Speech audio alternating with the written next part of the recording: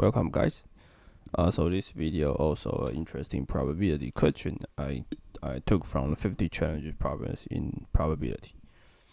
So this is called the theater rule.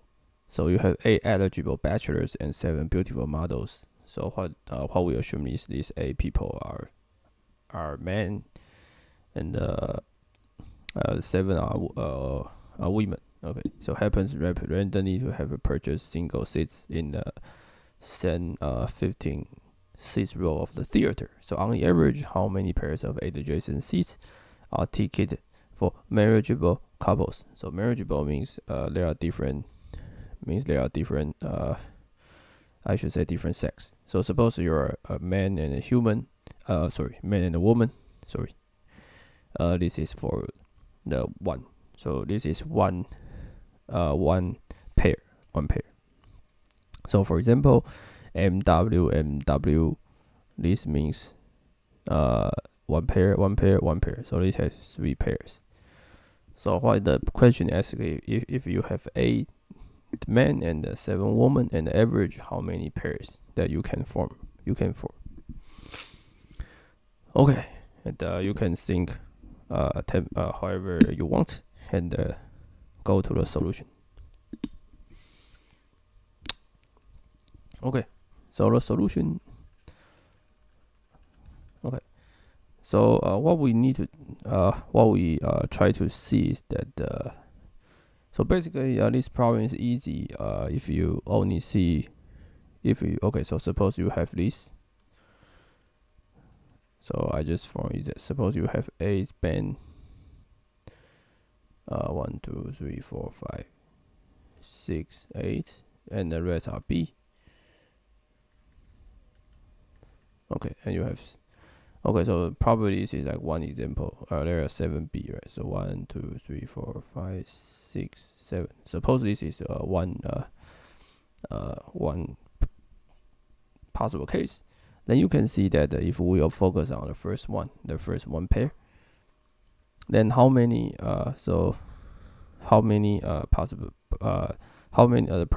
the probability that the first 2 are formed into marriageable pairs? So only 2 cases. One is MB, one is M. I should write the B is W, right? I should write B is a woman, but I use B. Okay, so we have MB and a BM. Okay, so we have 8 marriageable men and 7 marriageable women. Okay, so this probability is the main probability. The probability of the second is just the rest, the 14 people, there are 7 of them. And this is the same as the previous one. So basically 7 divided by 15 and 8 divided by 14. So if you add these two, or what you get is, let me see. What you get is this, 8 over 15. Okay, so what we show is that suppose you give me 2, then suppose you give me 2 seats, and the probability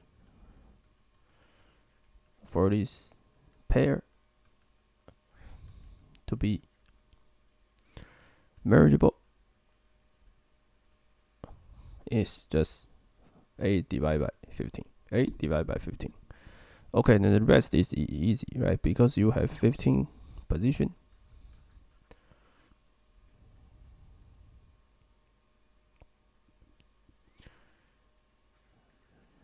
And so total you have 14 pairs.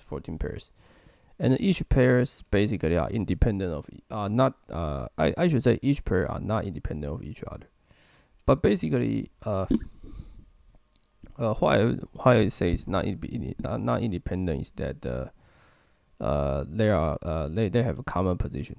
Okay, but that common position will not affect your probability.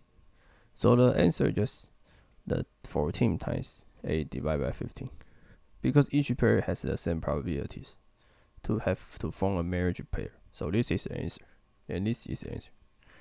So the answer is this divided by this, 112 divided by 15. Okay, and we can generalize into M man and N woman. Okay, so we've only focused on 2 pairs.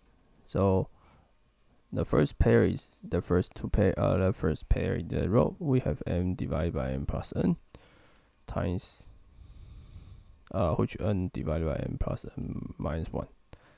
And we need to times 2, right? This is the computation what we form. And basically we have M plus 1 minus 1 pair.